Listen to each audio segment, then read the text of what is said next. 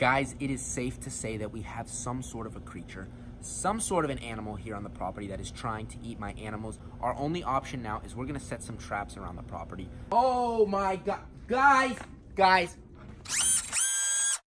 What is up, everyone, and welcome back to another episode. Guys, I just want to say thank you so much. We just broke 115,000 subscribers, so thank you guys for all the support you've been showing me. I am working on merch.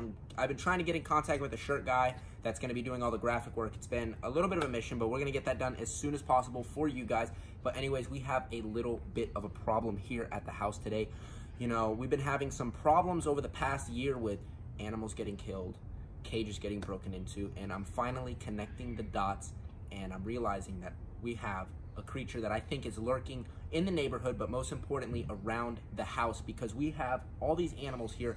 We're constantly feeding out this food and it attracts other animals. So if you guys watch my iguana video where I rescued the iguana from the cat, you'll remember this cage right here. We actually patched this cage up right here. You remember it had a big tear in it. I originally thought this tear was from the weed eater because we've been using the weed eater, and I thought, well, maybe it got nicked. But then we hadn't been using the weed eater in about 2 months, and this guy's cage got torn open. I want to show you guys right here. Look at this tear. There's 2 holes. There's one here, or actually 3. There's one large gash, 1 hole here, and 1 hole here. Something is trying to get my animals. They've been trying to claw at it, and if you guys look at these 2 clips right here, these little pictures, about a year ago I had turtles that were living in a pond over there. I'm going to go show you that pond in a minute. Those little turtles actually got killed. I came out one morning to feed them, and I was like, oh my gosh, these turtles are not in the pond.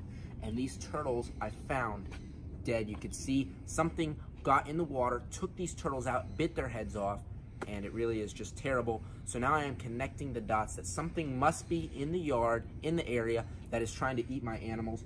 It was trying to get the orange banana pectinatus. It is trying to get the panda dragon now. Look at that. I mean, we're gonna have to move this guy right now into the other cage. We're gonna get him completely set up in a little, come here. We're just gonna put him in this cage for now, and on the patio, oh, his nails are really sharp. Oh, okay, here you go, buddy. Guys, we got Ghost in his new cage right now. We're just gonna leave him right here. We're gonna transfer his wood in water dish later, but what we need to do right now, what is of the utmost importance, is we need to go around the entire property and check out every animal enclosure and make sure this creature that's lurking around is not trying to get in and kill anything else. So I doubt anything got to these animals right over here, because these are very solid cages with some very heavy wire. So I doubt any animal, even if it was a raccoon or a fox, could get in. So, you know, these guys are looking good. You can see these are secure doors. Nothing is getting in here. These guys are nice and secure. The Cuban iguana is nice and secure. I'm not seeing any signs of anything clawing, trying to get in, wire broken, so these guys are good to go. But let's go over to the shed right now. We're gonna try to take a look under and see what we can find. Shed is what I consider ground zero for this problem. Over the years that I've lived here, I found various animals. I mean, I found gray racers, ringneck snakes. Cliff, don't you remember I found a ringneck snake? I brought it in like 2 weeks ago. Oh yeah. Yeah? So we found that ringneck snake. Literally, he was going under the shed, and my neighbor's cat loves to live under there, so this is ground zero for this problem. Yep, look at that. Not even 1 minute from walking over here, and I already see that there's some dirt, some kicked up weeds for something going under this shed. Now let me take a look. Yeah, it is absolutely pitch black under there. I can't see a thing. But there has to be something under here. I mean, whatever's been doing this, whatever did this last night, has to be under the shed right now, or at least was under there sometime today.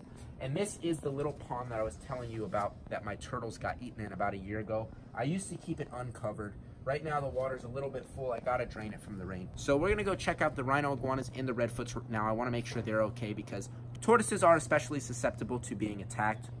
They may have this nice hard shell, but when they tuck in their shell, their little arms are exposed to being eaten at by animals. I mean, I've seen them with rats gnawing at their legs, so let's go check them out. So my mom actually just came out. I see that we got 3 healthy redfoot tortoises, so at least I know 3 of my 7 are good to go. They're not hurt. My mom just threw them a tomato and some sort of a lettuce, but let's check out the rest. They love to hide in this little area. So we got 3, 4, 5. Where's the rest? 6 and 7, but look at this, guys.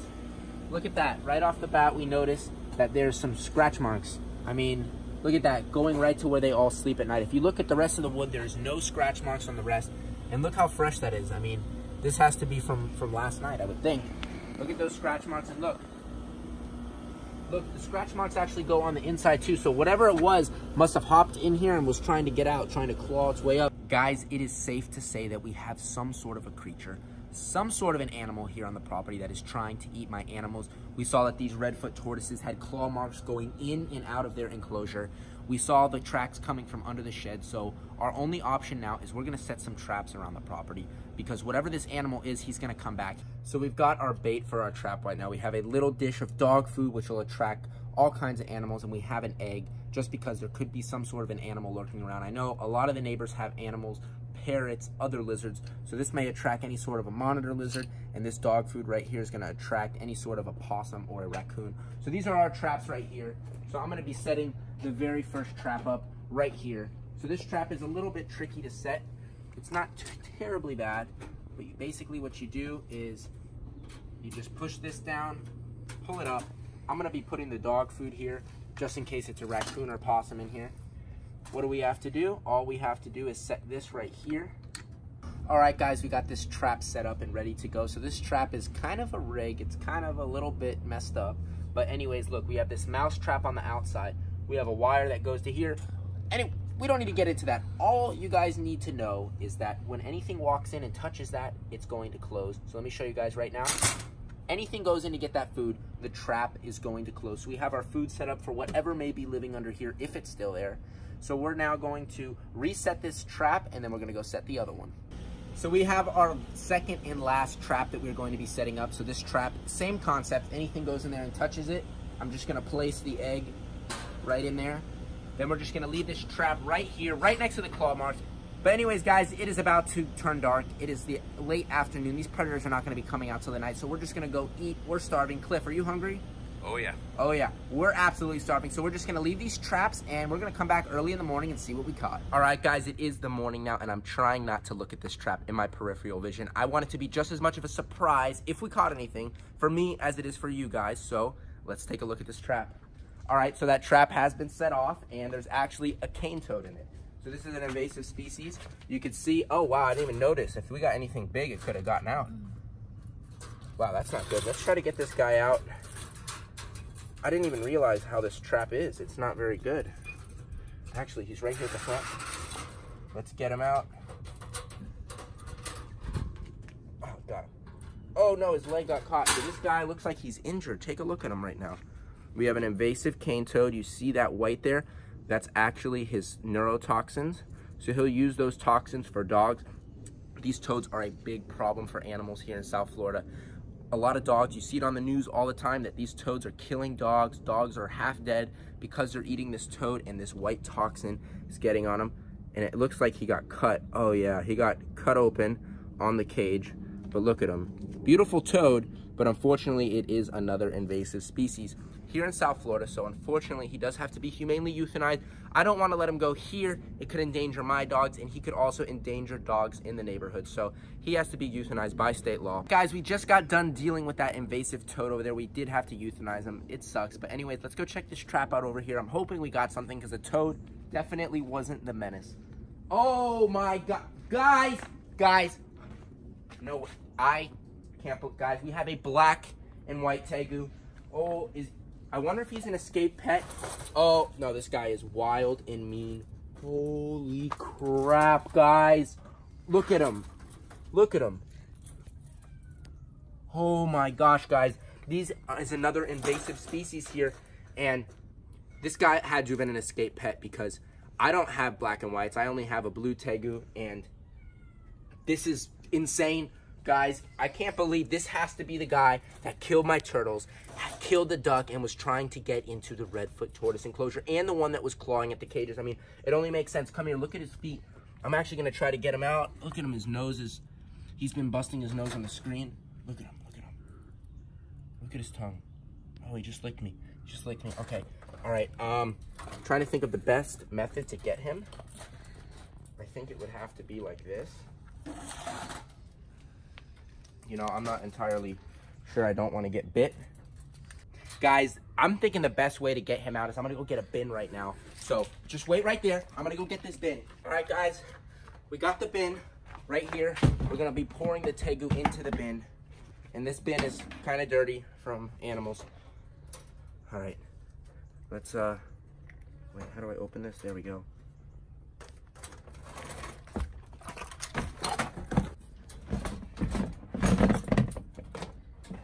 All right, we just got him in here. Oh my gosh. Wait, his tail, his tail. Okay, guys, we got him in the bin. Look at him. Look at him. I'm gonna grab him. Wait. Guys, it's a wild Tegu. This guy is trying to bite me. Look at him. Oh my gosh, I can't believe that this thing was under the shed living in the neighborhood. This is insane. Look, this has to be what was clawing at the cages. Look, come here. Look at his claws right here. Look at his back legs. Look at him. But just look at the beauty of him. Look, he's got these blacks, the yellows. And this is a male Tegu. You can see he's got these big fat jowls right here. The males have these little balls.